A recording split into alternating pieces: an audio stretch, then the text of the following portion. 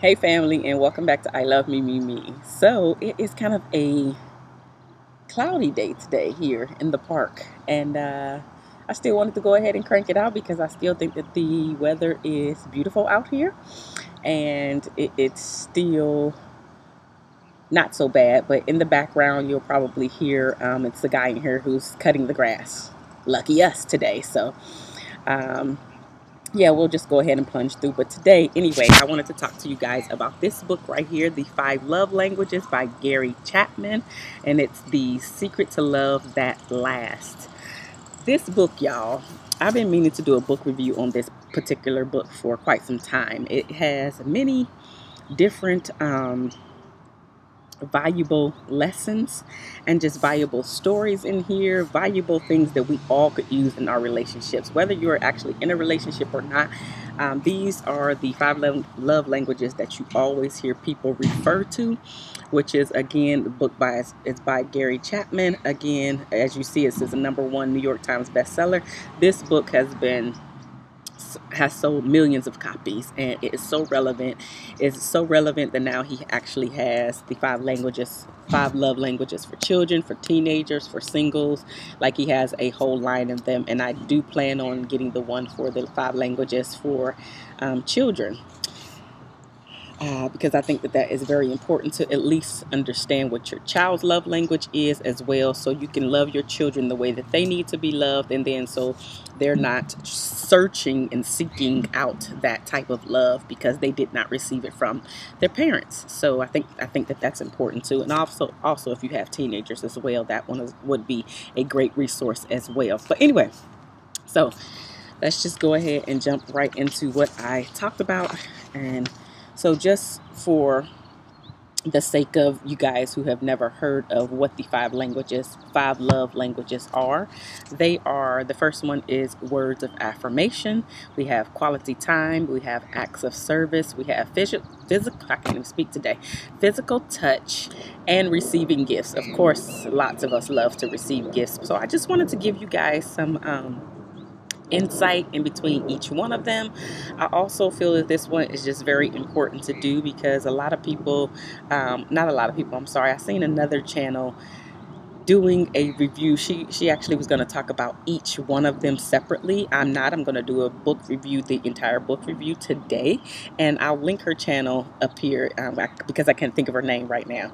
But anyway, the first one for words of affirmation, this is, if you understand and know that you absolutely need words of affirmation in your relationship, he said that it is best expressed in simple, straightforward statements, such as words that build you up. For example, you look great in that dress, or encouraging words to inspire and encourage.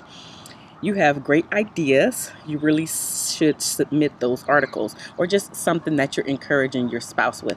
I don't know if y'all can see this, but why did it just start to sprinkling out here? So really, because it never rains in San Diego, but it started to sprinkle out here today, and I'm looking like, really? So I'm gonna go ahead and plunge through. So those would be words of affirmation, okay? And obviously I have some notes down here, which is why I keep looking down, okay? So now we're going to move on to quality time. This is the undivided attention that you are giving to your spouse. It's also called focused attention. And this communicates that we care about each other, that we enjoy being around each other, and that we like doing things together.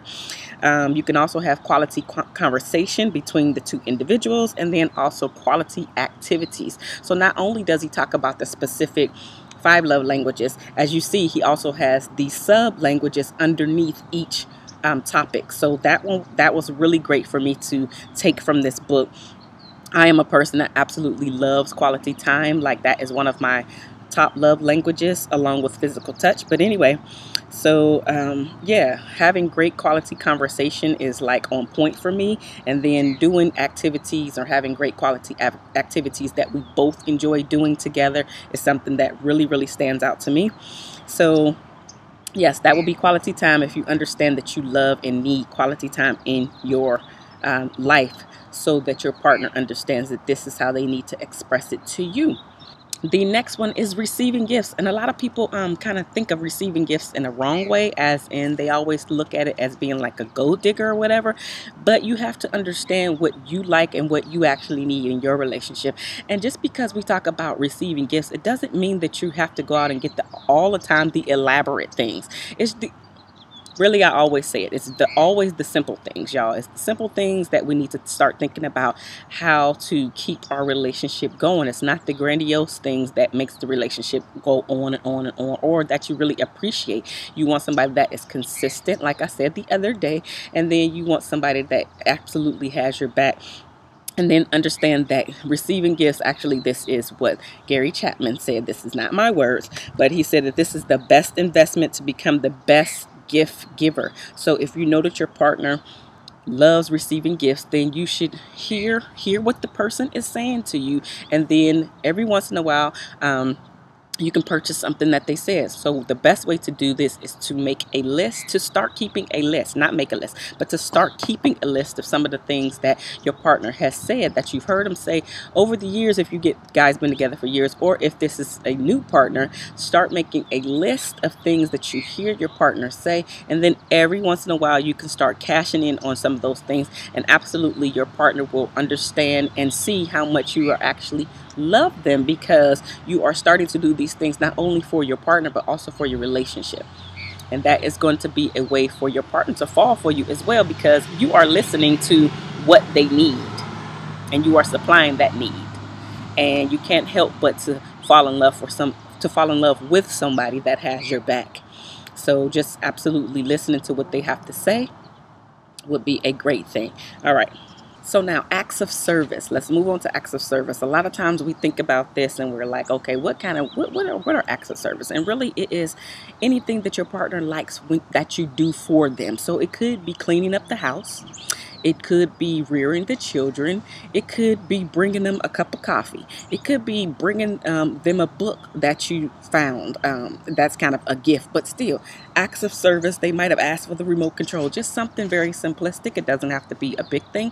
It could be mowing the lawn. It could be servicing the car. So acts of service is something that your partner is thinking about how you love them. Basically, the way that you show them love is by doing these things. Like one of the stories in here is where the man was kind of, the woman in here was kind of upset because the husband was spending a lot of time with her, but he wasn't able to help out with the domestic duties, and she was feeling like she wasn't being heard or anything because of this very thing.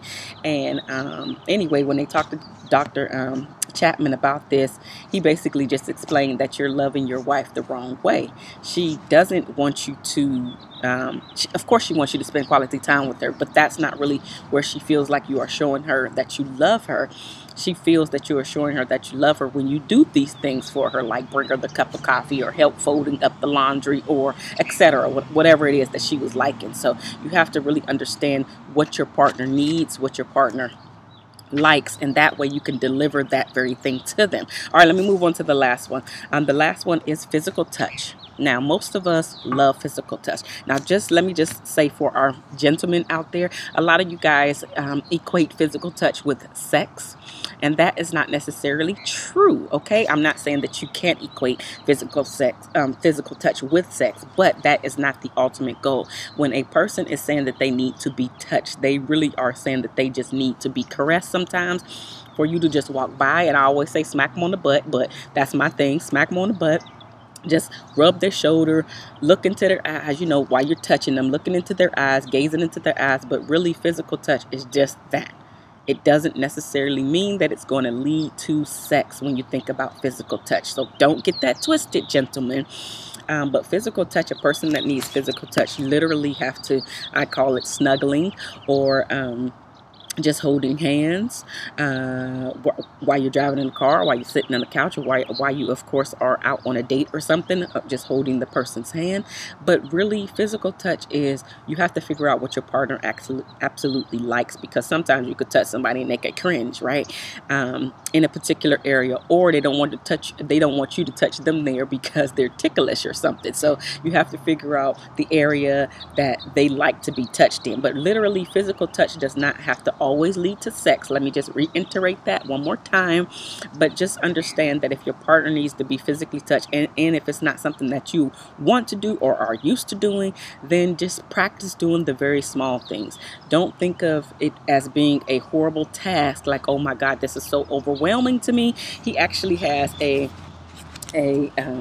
area in the back, like basically the frequently asked questions that most people ask. And this was one of the things that he was saying, that what if my person's love language is something that's hard for me to do? And basically what he explained was that it should not be something that's hard to do, number one, if you practice doing it. But number two, you're not doing it for you. You are doing it for your partner. So if you are doing it for your partner, then it makes it easier for you to get on board to do whatever love language that your partner needs. So if it's gifts, give them gifts. Again, it doesn't have to be the grandiose. It could be something that you are walking past in the store and you happen to remember that was a dollar store item or something, but your partner said that they wanted this particular thing. Get them the thing. They're not going to be thinking about, oh my God, it was just $1, unless you got a gold digger. But if the person who likes to receive gifts is going to be happy anytime you get them anything, even if you write them a love letter, even if you make them something homemade other than a love letter, but even if you make them like a craft or something, they are going to be super stoked because you thought about them and you actually supplying that need that they need to feel loved in their relationship. He also has a quiz in the back of this book for men, one for men and one for women, and it's actually the 5 love languages profile for couples for him, and then he has the 5 love languages profile for couples for her. And so I actually just printed out this so me and my fiance could take this. We have not done it as of yet, but I already printed it out for him, and then we'll sit down and discuss it, because him and I love to have quality conversation. So this would be a great conversation for him and I. And I just think that this is a great book. I am definitely giving it 2 thumbs up. Absolutely. If you have not read this book, definitely go ahead and pick it up. Of course, I picked it up from Amazon, but I'm sure that this book is sold all over, because this really is a great resource. If you have no idea what the 5 love languages are and you want to understand what they are other than just this book review, then you absolutely should pick this up. This is the paperback copy, and it has let's see, a little over 200 pages, but that is also including the frequently asked questions as well as the little quizzes that you and your partner could take. And then just understand that once you have this information, of course, you have to apply it to your life, because what does my church say? Knowledge is power, but applied knowledge is better. Like, you have to absolutely start to apply these things to your life so you can understand how to make your relationship better. All right, family, thank you so much for coming out in the park with me once again. I've been wanting to do this book review, so thank you for sticking around until the end.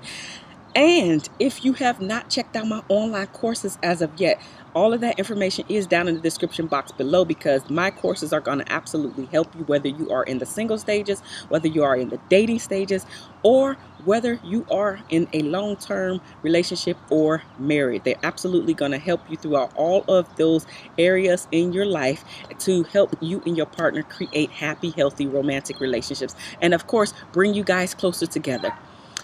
Definitely give me thumbs up, and I will see you again tomorrow. Deuces.